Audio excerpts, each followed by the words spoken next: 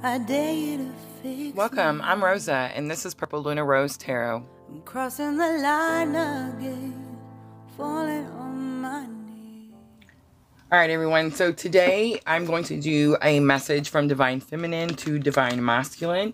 I was actually getting ready to do love reading for someone in my tribe and was very much drawn to do Divine Masculine to Divine Feminine. I did record that one already, so let's just jump right in and see the energy of both people.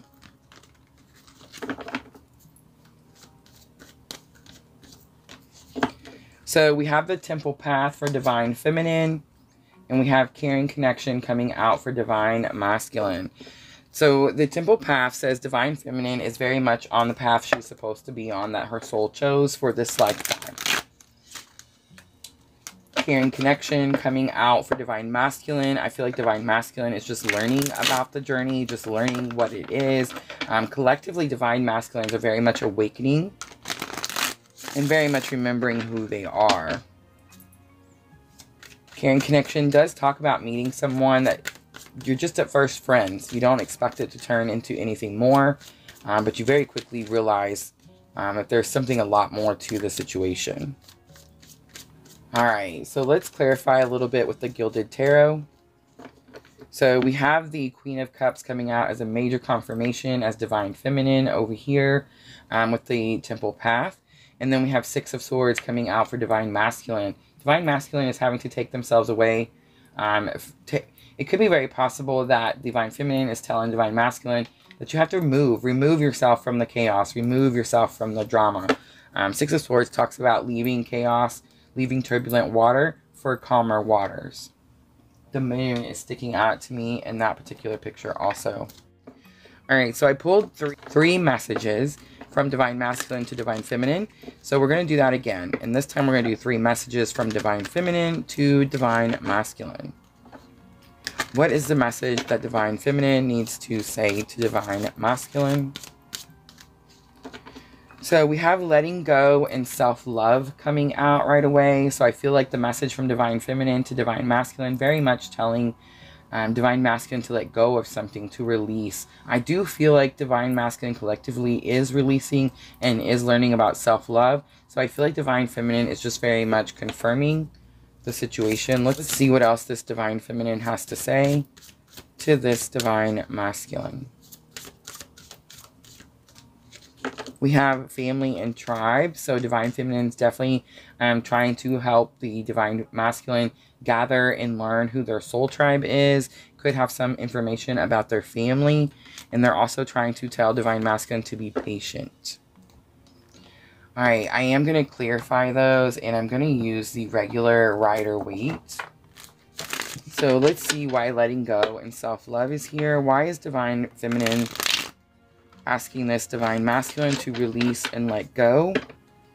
I feel like the Divine Feminine I'm talking to most likely feels Divine Masculine trying to release, trying to let go. It can be a very heavy, intense energy.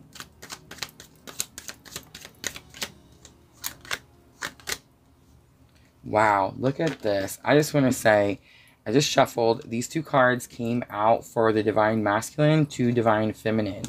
So it's almost like I hear you. Wow.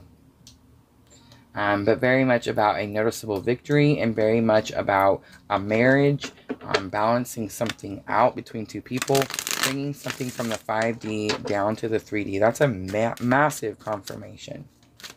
So if you guys did not watch the first video, go back and watch that one also. Alright, let's see why this Divine Feminine is telling Divine Masculine about their family or about their soul tribe. You guys are not going to believe this. We used the other deck. The Emperor also came out. Strong Aries, very much about, in the last card, it was about spirit, about God. So definitely could still be the situation here. I've got the goosebumps that these cards are all coming out. Different decks, guys. It's super weird. But the Emperor, again, strong Aries. The Emperor is the most powerful card in tarot.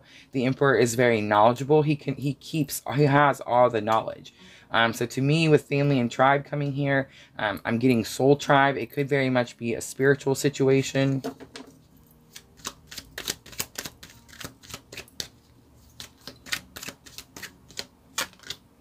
We're also getting Scorpio Death card, which also came out in that reading. It's like these are almost all the same cards.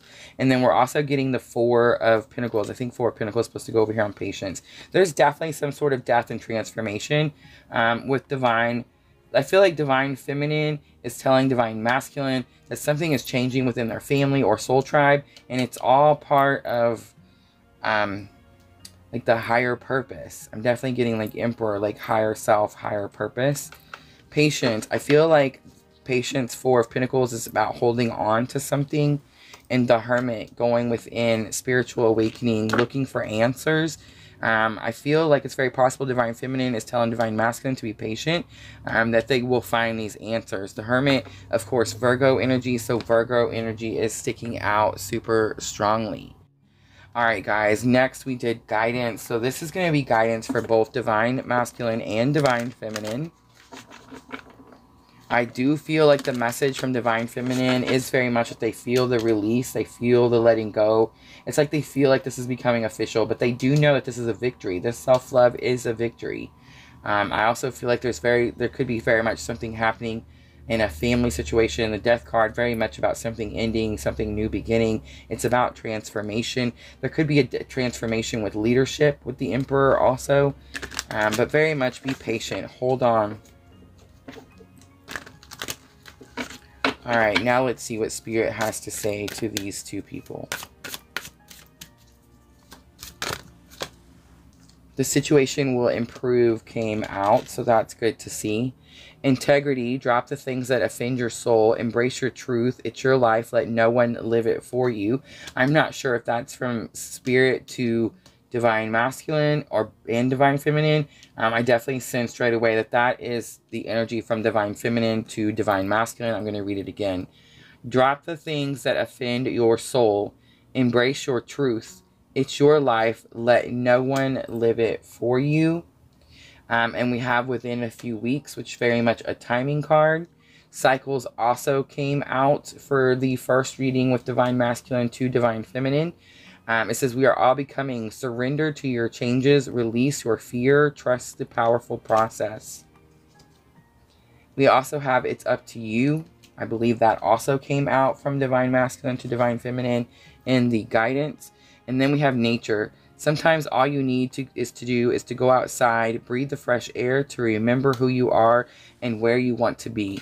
Again, sensing that that is from Divine Feminine to Divine Masculine. Go outside, take a breath of air. Remember who you are. Alright guys, let's end it with a Moonology Oracle. Let's see, what more guidance does Spirit have for these two souls? Hold your vision also came out in the first one. Communication is key. New moon in Gemini. There's the twins. And a new start is coming. It's the new moon. We did just have a very powerful new moon. So I'm going to leave it right there. I feel like that's perfect. Guys, let me know what you think about this message from Divine Masculine to Divine Feminine, or message from Divine Feminine to Divine Masculine, like this particular reading. Let me know in the comments if it resonates. Please hit the like button, share, subscribe, all of those good things. I appreciate all of you guys. Thank you so very much. And I'm sending all of you abundant love and light on your journey.